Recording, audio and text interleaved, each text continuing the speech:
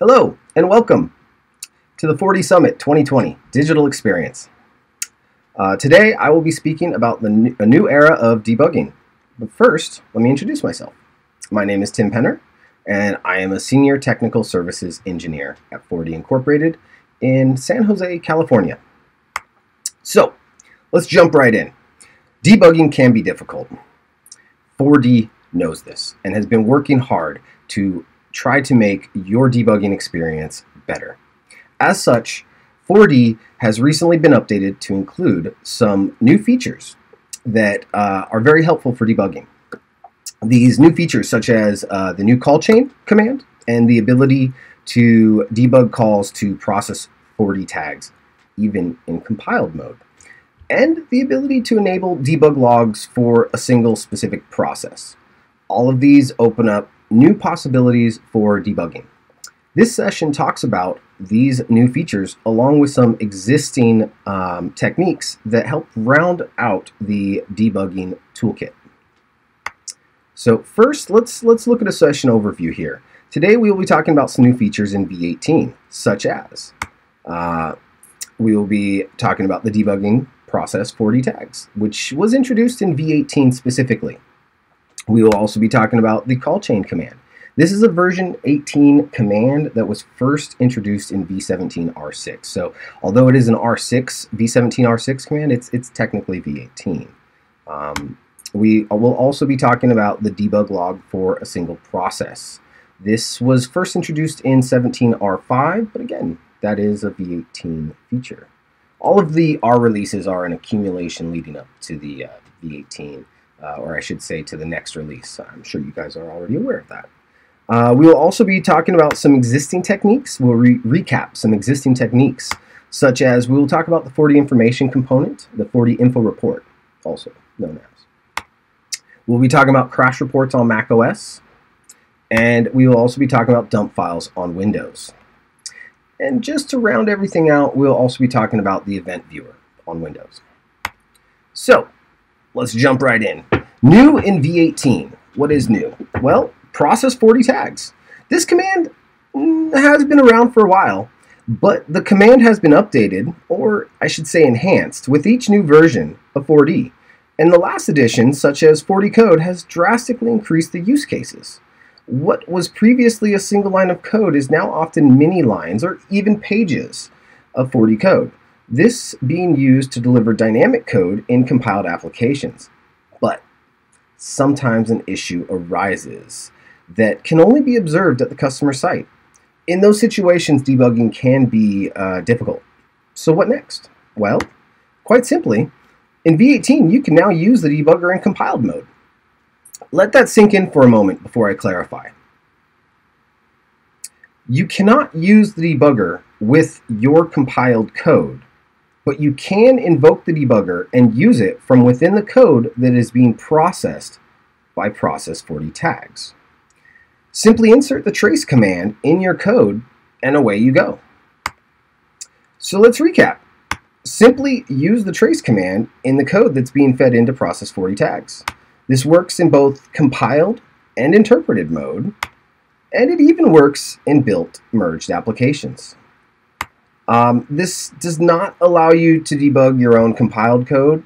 It only allows the debugging of the dynamic code that is processed by 4D, by the process 4D tags command. Essentially, that dynamic code is being executed in an interpreted context, which is why that dynamic code is able to be debugged.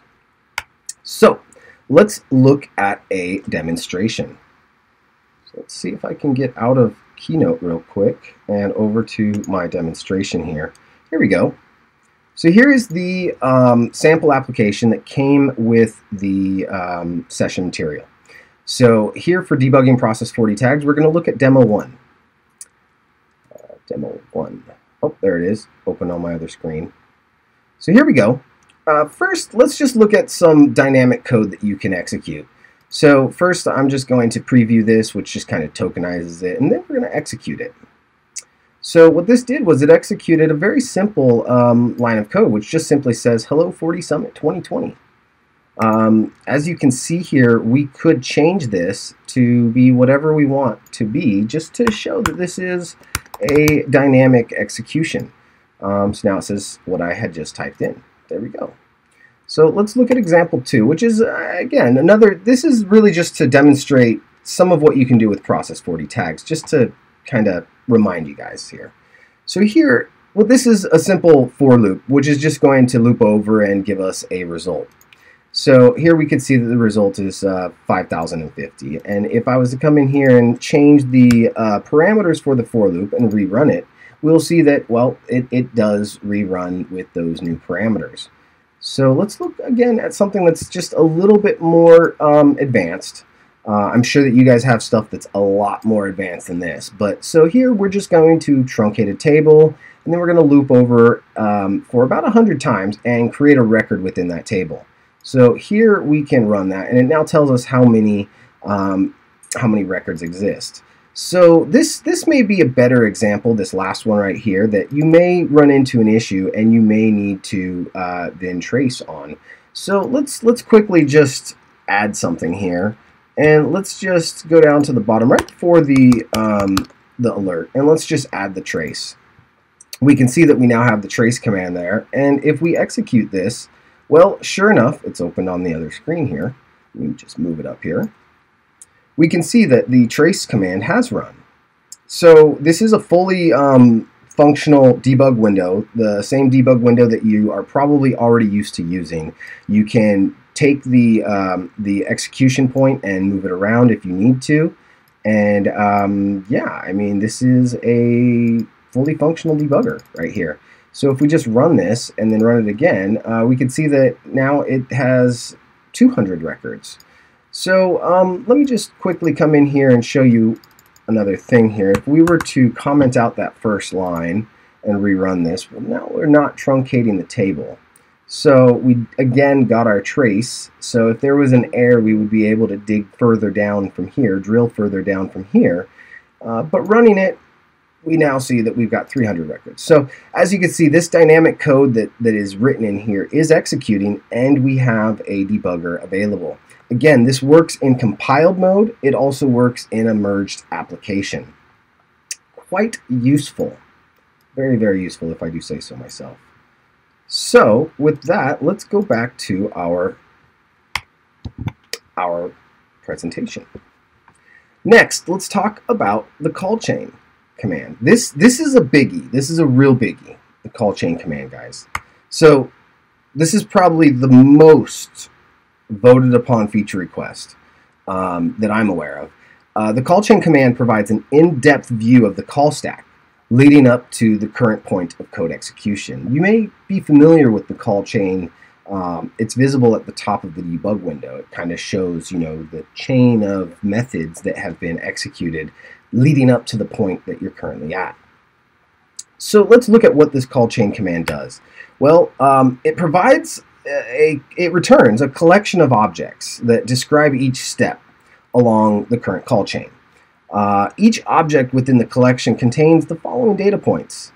There's the database name, which is the name of the database or component, because when you have a call chain, some of the items within the call chain may not be within the main database. It may be a component method that's being called. So that first item helps you identify where it is being executed. The next one is the line, which is, well, pretty obvious. It's the line number of the command to the call. The line number of the call to the method, I should say. The next item is the name of the method that's being called. And then the last one is the type. This is, you know, a bit more interesting. It's the type of the method that's being called, which could be a project method. It could be a form object method. It could be a database method, a trigger method, execute on server, which is seen with the execute on server method attribute. And it could also be execute formula, which is typically seen with the process 40 tags command, or even the evaluation of a formula in a 40 write pro document.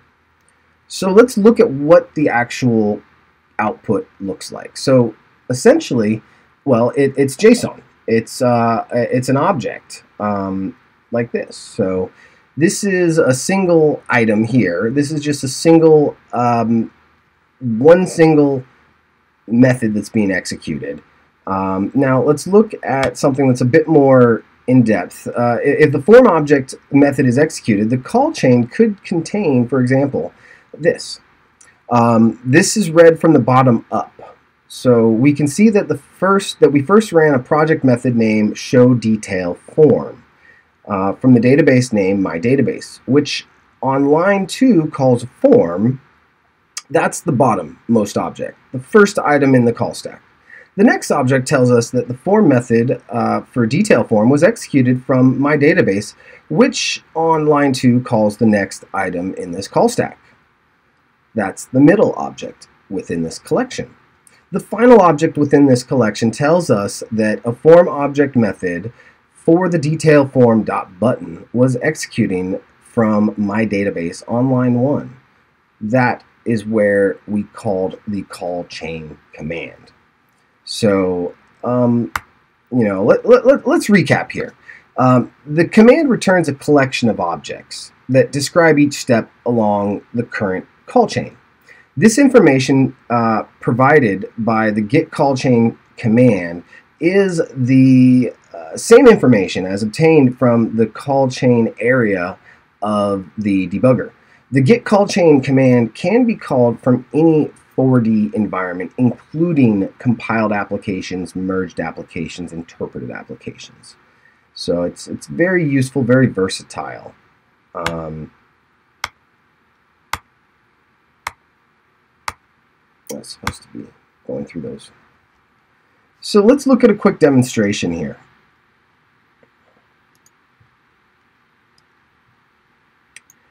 Here we have our sample database that is included with the session material.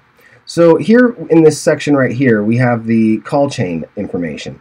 So if we click on this button right here, we will create an error. Essentially, this is an error message that is using a specific error handler that utilizes the call chain command. The method is included in the session material, and essentially, I feel that error handlers are probably the most useful use of this command. I mean, there may be other uses for this command. I'm sure that as you guys are all developers, you will most likely find other uses for this command. But again, I just feel that an error handler is the most natural location for this. So that's where I've set this up, this example for. So if we select the folder here, and then we'll just select the error folder, which is included in the database here. So here we could see that we've got all these different JSON files. Essentially, what happens with this with this specific example here is that the error handler, it's designed to be ran in place of, well, for the error handler. So anytime you have an error, the error handler is going to run. What the error handler does is it collects the call chain along with the other information that's available for the error, and it stores it all within a JSON file within the errors folder of the database. The errors folder inside of the logs folder of the database. So at any point in time, you could then collect that logs folder, or you could collect the individual JSON files, perhaps send them to you. There's various things that you could do with this. But essentially, this is a parser for those files.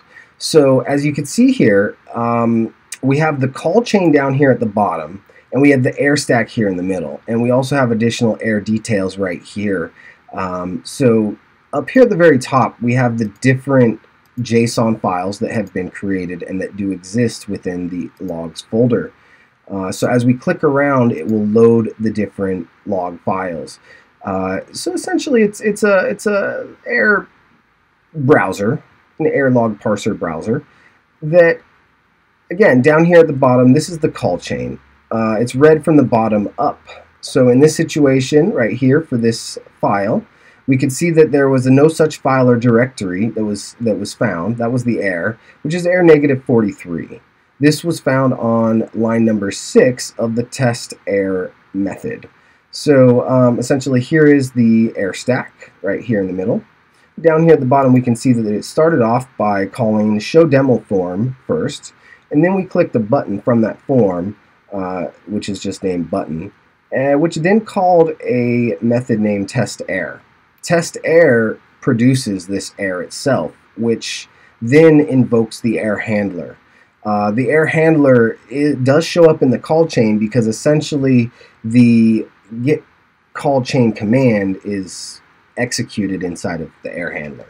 So that command, the get call chain command, will produce the full call chain leading up to the point where it's called. So since we called it from the error handler, well, that's why the error handler is there. But we can see the previous line beneath the error handler line here, which shows that test error was called on line 6. This is the actual line where the issue occurred. So this there could be a little bit of additional improvement with this.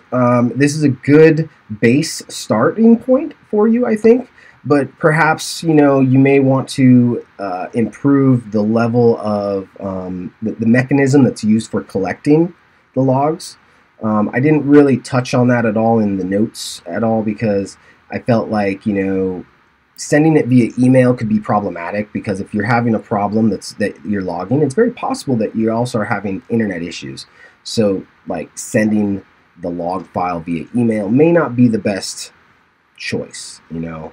It may not always work. So there may be some other nuances that you may need to go through. But in either case, if you're just creating the log file and saving it locally, that can be done different and separately than the collection of those logs. Those collection of logs can be done either in real time via, like I said, email, FTP, or it could just be done after the fact when an actual issue occurs. So let's get back over to the demo presentation. So, next feature, more precise debug logs. As a 4D developer, you may have already activated the debug log to troubleshoot problems. One thing you may have noticed, depending on how busy your application is that the debug logs can contain a lot of information. This is in part because the logs will contain every line of code that is executed for every single process within the application. So there are some ways to mitigate that size. Some existing ways to mitigate the large logs include circular logging. In this example up here, we limit the logs to 50. So essentially, after you've created 50 debug logs, for example, the 51st log will then delete the oldest log. So you should never have more than 50 logs that exist.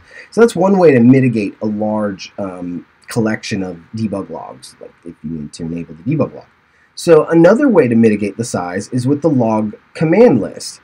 Essentially, the log command list, it's available through the set database parameter, just like the circular log limitation is.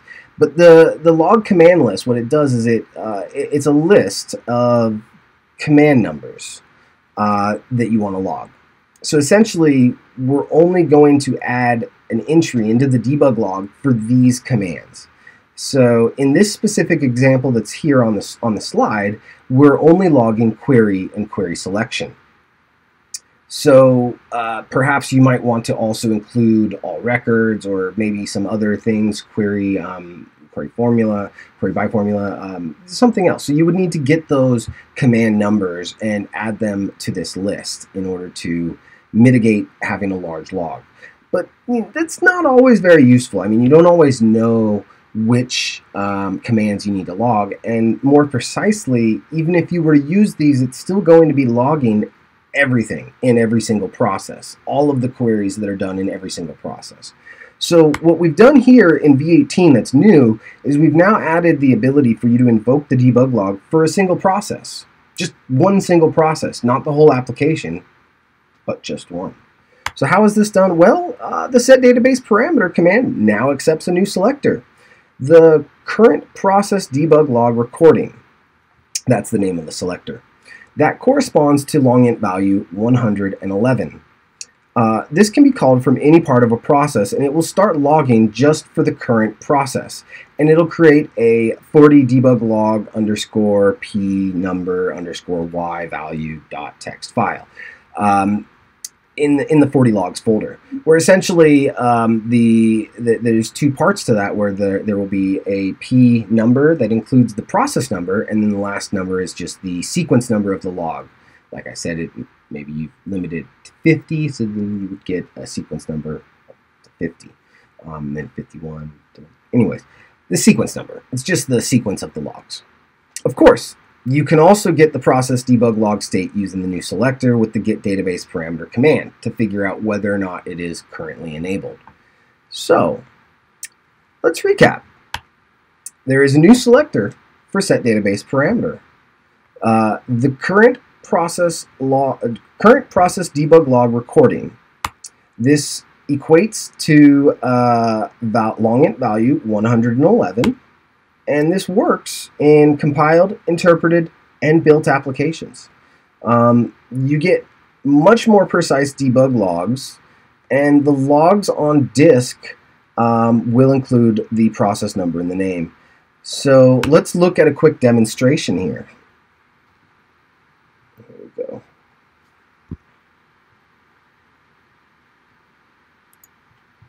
So down here at the bottom we have the single process debug log section right here. Now in here, if you were to click that button, you'll get this nice little window that essentially just opens up this. It just shows you the syntax that you would use. Now you can just copy this code, and for us what we're going to do is we're going to go back and we're going to include this in one of our previous examples. This kind of allows us to highlight that this area right here is fully editable. So I'm just going to do that and then execute it, and there we go. So you can see here now that the first line that was run was the set database parameter command to enable the debug log for this process. So if we were to go and look into the I'm trying to pull it up right now, but if we were to go and look into the logs folder for this database, we should see that we now have this. Let me just pull this up right now. So here is the database folder, and let's go here to the logs folder. Now here we are. This is the log that was just created. We can see that it was process number 9. Now if we run this again, let's just do that real quick. We're going to go to a different one here. Let's go to this example. Paste that in, execute. There we go. Now if we close this and come back over here, we should see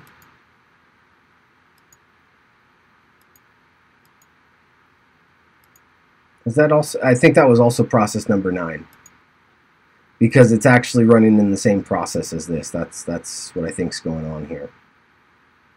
Yeah. Let me just do this.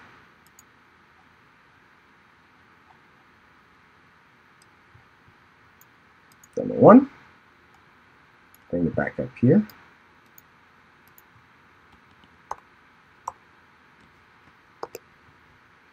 Execute. There we go.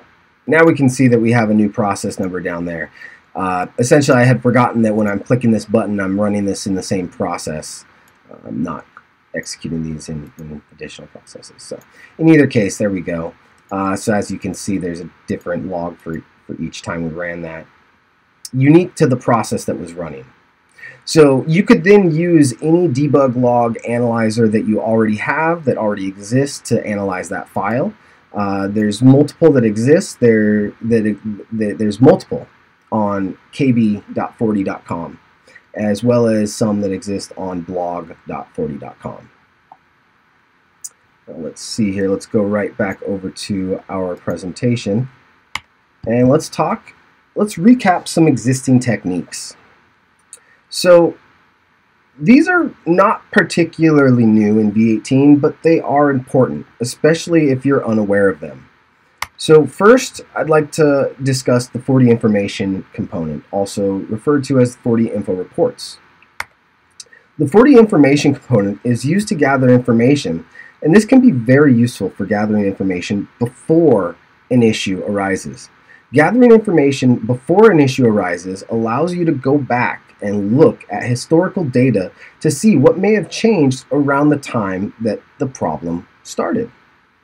So the 40 information component tracks statistics over time. By default, it's a 5-minute interval. This can be changed. It tracks statistics such as users, memory, cache, processes, file size, record counts, and more. It works in compiled mode, interpreted, and built applications. This can be used before a problem arises. It's actually very important that you use this before a problem arises.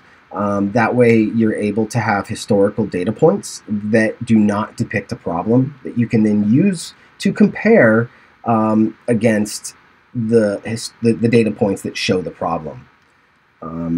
This allows you to look for trends or changes when a problem arises. Maybe a trend might be that the memory is increasing and maybe the free memory is decreasing to a point where there's actually logs that are, or not logs, but there's actually errors that are being listed, actual warnings that are being listed and logged right before a crash, perhaps. So that could be a trend that you see. It's also very important to point out that the 40 information component includes a graphing tool. The graphing tool is extremely useful, so I don't know if everybody gets that. I mean, if everybody knows that it's there, but it is there, and I'd like to demonstrate some of that today. So first off, we're going to use this right here to create some reports. Now, this is actually a pretty nifty little method here. What we do here is this opens a unique process, and essentially, if you were running on server, 40 server, there is an entry point in the information component, AA40 NP schedule report server right here, where the mouse is kind of pointing at. What this does is it creates a stored procedure on the server that runs by default every 5 minutes. You can modify that right there. But when you're running in single user, there's no similar process. Essentially, if you're running in 40 server, there's an entry point that exists for you where you just need to run this one command, and the component will automatically create a report every 5 minutes. It'll just keep creating it until the database shuts down.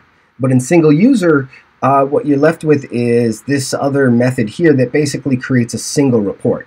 So what I've done here is I've created this method that's also available within the sample database, as well as the notes for this session, that essentially mimics a stored procedure in single user mode that allows you to create a report every 5 minutes. This runs until the process is either aborted or until you set the process variable of bquit.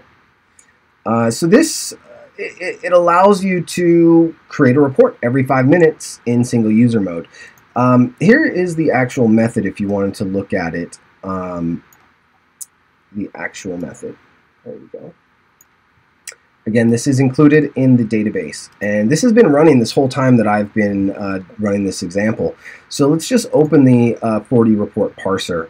Again, this report parser, this is included in the component that everybody gets. So if you're running the 40 information component, you already have access to this parser. So how do you use it? Well, it's quite simple. You click on the select folder button right here, and the select folder button allows you to select another folder. If you choose yes, it lets you go to that location and select the folder. If you choose no, it'll just parse the folder that's already here. So what I've done is I've gone ahead and I've parsed the folder that's already here, which is essentially the folder reports folder that pertains to the running application. So now that we have this, well, this is not really a graph now, is it? This is just a collection of data that is available that you can see. You can actually see here, like, you can see at the top some of the minimum and maximum values that were observed, like the minimum used cache, the maximum used cache, the amount of RAM, free memory that we're seeing. You can also go through and you can see each report from here. and you can see the time that it was created, the date that it was created. You can see how much memory existed, how long it took to create the report. Now, if you just simply up here at the top, there's a graphs button. By clicking on that graphs button, what it does is it lets you open up a graph. This graph is, it depicts the graphs that, or the logs that exist within the folder reports. So from here, you can drill down to a specific area. So for example, right now what I'm going to do, I'm looking for the zoom button. There's supposed to be a zoom button. I believe this is it. Yeah, that's the zoom button. And then we can just get over to where we were. So part of the reason why there's gaps here is because there was gaps between when this database was ran. But as you can see here, each of these vertical lines depicts a log. So at this point right here, the memory was, there was 8 megs of used cache out of a 400 megabyte cache size. Not much, but we could see that it did increase right here. And yeah, so there was no real issue on this specific log. Another thing that you're going to want to be aware of here is that you can hold shift and hit the attention button. And when you do that, it changes the data points that are here. Now, I might have just said that there was no issue during this set of logs, but apparently, as you can see here, I was wrong. The attention section, the number of attention items does appear to go up over time. So let's click the shift, hold shift and click attention one more time. As we do that, it brings these items out even further into our view. So if we were to click on these or just hover over, we'll see that there's a section there that kind of updates as we hover over them. So right here we can see the attention items that existed at that specific moment of the log. And essentially it looks like, you know, there's no backup set. The system is macOS 10.14. The IP address has changed since startup. That's an interesting situation. And the selector 44 SQL engine case sensitivity is equal to 1, and the number of deleted tables is 1. But if we move over just a little bit, we'll see that it actually causes, there we go, right there. There's another attention item. It looks like the free memory got very low. Now, you don't see the free memory right now. I think that's because I needed to click on Update SVG a couple times here. The Update SVG command cycles through, and it cycles through the items that are available and listed. There we go. That one shows free memory. Free memory is this, I don't know, this magenta color, this maroon color, I guess, reddish, dark red, brown color. I don't know, maybe I'm colorblind. But so it's this line down here, and as you can see, it kind of dropped between the running of these databases, and it goes down and comes back up quite a bit. So that's one of the items that it was referring to here. Now, if we go back and we look at one of these other sections, does the number of error items go up even more? I don't know. I think it does, but I don't really see any more. It's pretty much just the free memory. And oh wait, there was another one just a moment ago. Oh, you know what? I see the attention item. It's on the same line up there. So you know what? Here's what we're gonna do. We're gonna double click on one of these, which opens up the report. And I'm gonna bring this into view, and I'm gonna scroll down and show you guys the attention section. What we're looking at here, this is the actual reports that are created. This is actually really cool to look at here. Here it is. This is the other attention item. It looks like it was mistakenly being put onto the one single line there, but the computer has not been restarted for more than 3 weeks. So that there is the additional line item. So if you're ever interested in seeing what the actual information is that's in here, by all means, just look in a report. You can see lots of useful information here. You can see the computer name, the computer user, the manufacturer, the computer kind, the amount of memory. I'm not going to go through and read off everything, but there are a few things that I want to point out in here. You can see how long the application has been running for.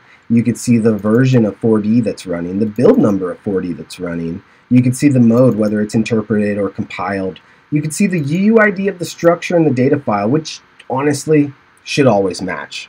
If these two things don't match, then your application is not going to run. So what else? We can see the size and the location, the modification time of the structure file, the index, the data file, the data index, and the match file. We can see which plugins are installed, and we can see the plugin bundles. We can also see the components that are installed, and we can see the component information. We can see the backup information right here, and we can also see the backup preferences right here. We can see the involved disks that are included on the machine, like the hard drives, whether they're SSD or mechanical based or PCI Express based. You can see a lot of information about the hard drives. This is useful because maybe you're getting an issue with the machine that has a 5400 RPM drive. So we can also see information about the memory and some information about the licenses here and the database parameters here. Additional database parameters, and this is actually really what I was trying to look for. Right above the attention section, there's an area that talks about the processing duration in report. This is actually how long it took to generate this report. This line right here is telling us it took 88 milliseconds to gather all of this information and put it together in this report. Again, 88 milliseconds. Now, that 88 milliseconds of execution time is done every 5 minutes. So that's how much of an impact this may have on your database. Not much. To just take 88 milliseconds out of a 5-minute range of time, I don't think that's going to hurt your database at all. And the amount of information that you get from that is a lot of information. And we haven't even gotten into the section here that shows you the tables. Down here at the bottom you can see tables, which tells you how many tables there are, how many records there are, whether or not there's indexes, and whether or not there are triggers. Now this is useful because if you have a lot of these, you may see that the number of records changes from report to report to report. And that's useful information if you're wondering why your database just got much larger. You know, you might be able to go back and determine that, oh, our record count just doubled or something of that nature. So there's various different pieces of information that are available in the information component. All of them are extremely useful for various different situations, and that is why I think it's important that this get enabled before a problem arises. That way, you know, you're able to go back and look at what it was prior to the problem. All right, getting back into the presentation here. Now let's look at the macOS crash reports. So when an application crashes on macOS, the operating system creates a file that summarizes the crash and stores this information along with other log files on the system. So essentially these crash reports are created automatically when an application crashes on macOS. They contain useful information about the crash, including information about 4D, the running version of 4D, as well as the internal call stack to 4D. This is 4D's call stack, not your call stack. It's useful for us to understand at what point in execution the code was. It also includes memory statistics for the crashed application. So, you know, all of this information combined is useful for you to basically understand what might have happened during a crash. So let's take a quick look at that. Let's see if we can find some crash reports here on this system. Just one moment. What we need to do is we need to open up the console application. So what we'll do is we'll just run console like that. And now from here what we can do is we can go into the, I believe it's the library logs. You know, this changes around from version to version. Sometimes you need to just poke around. Sometimes it's in user reports, sometimes it's in system reports. Essentially what it's going to be is it's going to have a, it's going to be, the naming convention here is going to be the name of the application, so it should be 4D. which I don't have here. I was supposed to grab some. Maybe I'm in the wrong folder. Let's look here. No. Diagnostic reports down here? No. Retired? I should have had some here. Why are they not here?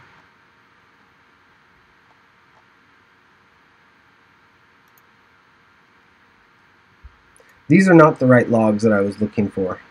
These are not the logs you were looking for.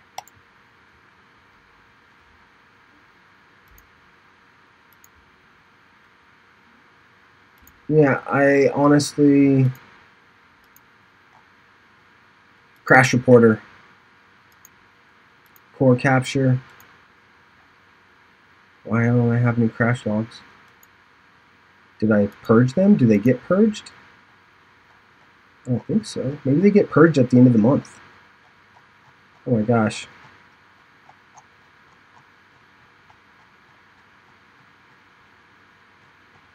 Well, this is good, I guess, because I don't have any crashes, which shows that 40 has been very stable. But essentially, you should have some logs here. I'm going to probably need to do a retake of this.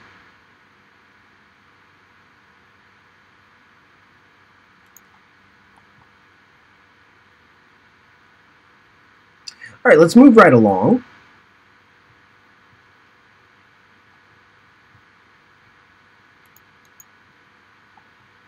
Now, next, let's talk about dump files on Windows. Now, on Windows, there's a concept known as dump files. These dump files are created automatically by the operating system when an application crashes. Even though the dump file is created automatically by the operating system, sometimes they're unable to be created for various reasons. For example, maybe the application is running from a UAC protected location. So we have a tool known as procdump to help produce a dump if it is not happening naturally. The dump files made by procdump are, they contain much more information, a lot more information. So actually using procdump is sort of recommended.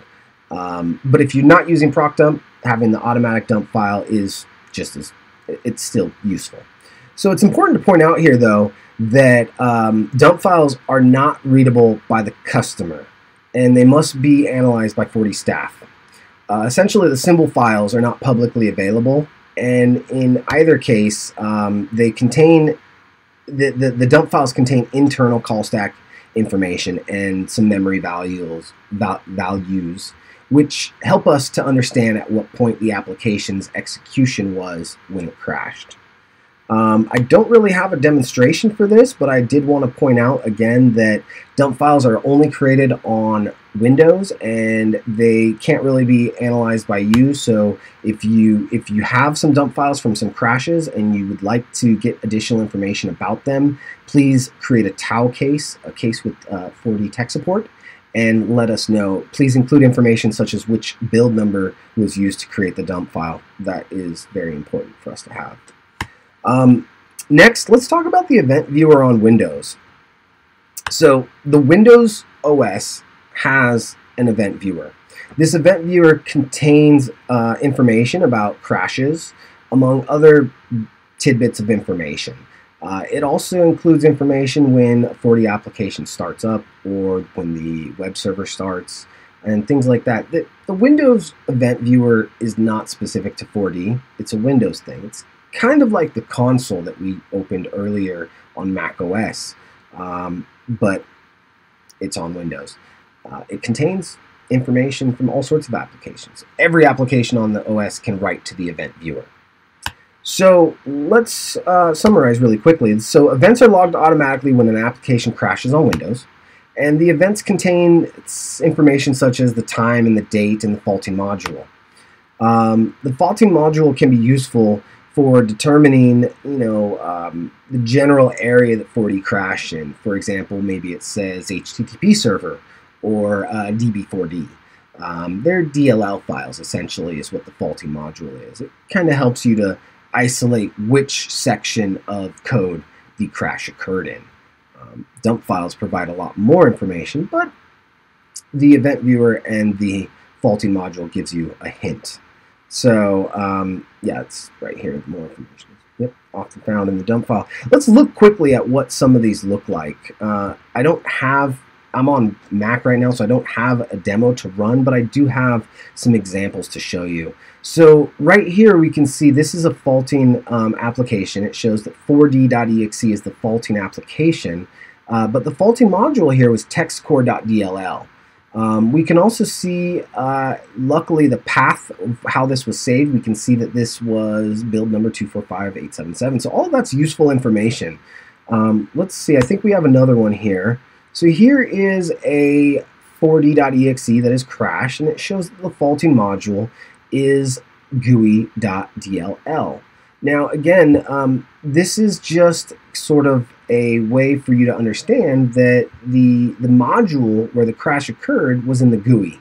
So it's less likely that this specific crash was related to, for example, the database engine or the SQL engine or even the web server. In this specific situation, the crash was related to the GUI, something in the GUI, something with maybe an open window.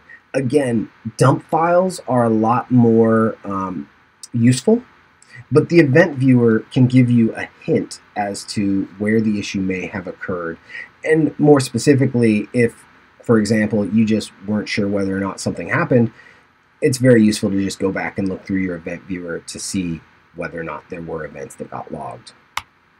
So I don't really have a demonstration, as I said, and any questions should be directed to the forums on discuss.40.com. So with that being said, thank you very much.